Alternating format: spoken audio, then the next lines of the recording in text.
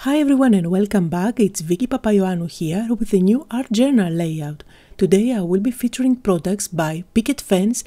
They have lovely and unique designs and you will see some of them featured today. They celebrate the first anniversary. I have an exclusive discount code, 20% off, down below, check out the description, and also a $100 giveaway on my blog. Make sure to check that out as well.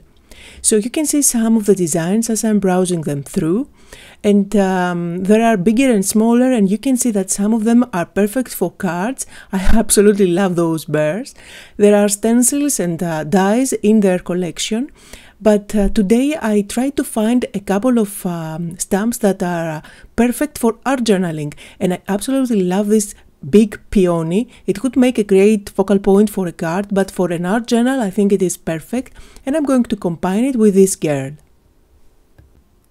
So I'm going to use my stamping platform there and I'm going to do some stamping. I'm using a permanent ink just to make sure that it's not going to smudge or smear later on, since the medium that I will be working with is Arteza watercolor markers.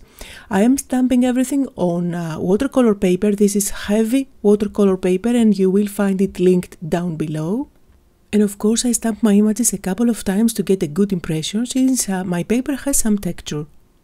I stamped the flower one more time, just a part of it, since I'm planning to cut out some of those petals and pop them up on my final project. For doing all the coloring, today I will be using my Arteza real brush pens. The colors I'm using for this flower are light magenta and bubblegum pink, and I will be blending them directly on my paper.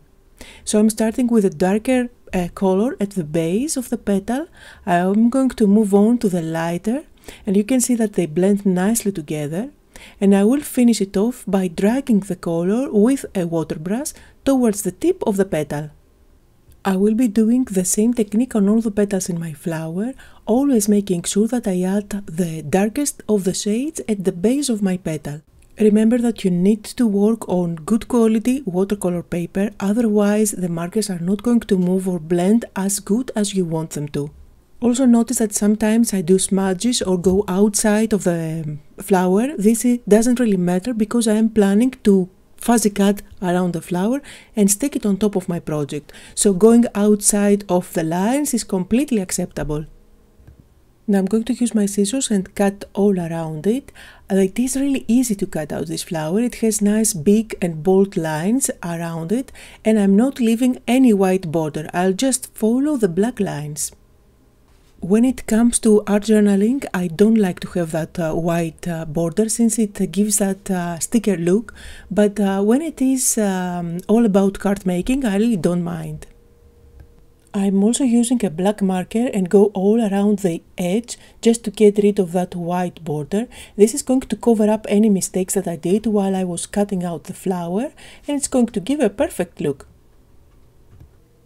I am coloring my girl again using my Arteza real brush pens. And when I finish coloring her, I will be using my scissors again and fuzzy cut her. Cutting out the butterfly is obviously really difficult to do, so I'm going to separate it and stick everything back together on my project. Now I'm going to combine those two images, and I'm using my craft knife. And I'm using my craft knife to create a slit following one of the petals, so that I can tuck her inside. And you can see that I use my craft knife over my glass mat. I never had any issues with scratches. I'm trying to see if my girl fits inside, and I adjust the slit accordingly. And now I can work on my background. I love working with Distress Oxide sprays for the backgrounds of my art journals. The colors that I'm using today are MERMAID, LAGOON and Cracked Pistachio. And I'm working on heavy watercolor paper from my 6x6 disc-bound journal. I didn't cover the whole paper with the sprays, but now I'm going back with water and spraying it out of it. This is going to activate the Distress Oxide ink and give that chalky finish, and at the same time I can do some blending by lifting the color and moving it around. Now that my background is ready and I have all the cutout pieces, I can start doing my collage. So I'm trying to decide where everything is going to go. I decided that I don't want to have that green stem, and I'm going to stick everything down with my Nuvo DELUXE white glue. As I'm sticking those pieces down, I'm making sure that I don't cover up the little punched out edges so that I can easily put it back on my page.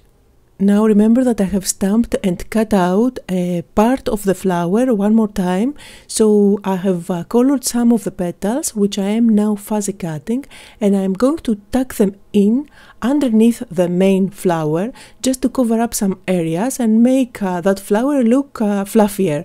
Now for example, I have this empty space at the bottom and I didn't like that. And I'm going to fill in a gap on the right side of my flower as well. Again, before I stick them down, I'll always get rid of the white edge with my black marker. And I'm good to go. And I didn't forget to put back the butterfly to complete my image, so again I just used a dot of Nuvo DELUXE glue to stick it down. For my quote, I went with one that says "Live colorful." This comes from another Picket fence stamp set, and it is called Wild Heart Gypsy Soul. As you can see on the right on your screen, it is a great one again for art journaling with all those flowers and the leaves coming out from them. I have stamped and embossed the sentiment on a thin strip of black cardstock. And now it's time for some finishing touches. I'm using my white Nuvo drops to add some dots here and there, just for some extra white touches. And I cannot finish a project without adding some white splashes, so I have covered up my girl, and this is gesso thinned down with water. And with my brush I'm just adding some splashes here and there. I covered up the face because I didn't want to have any splashes over there, but I don't mind if I have some over the flower. And that was the project for today. I hope you had fun and that you got inspired. Make sure to check out Picket Fence Studio website and use the 20% discount code that is store-wide, and also visit my blog and enter the giveaway. Thank you all so much for watching, and I'll see you all next time.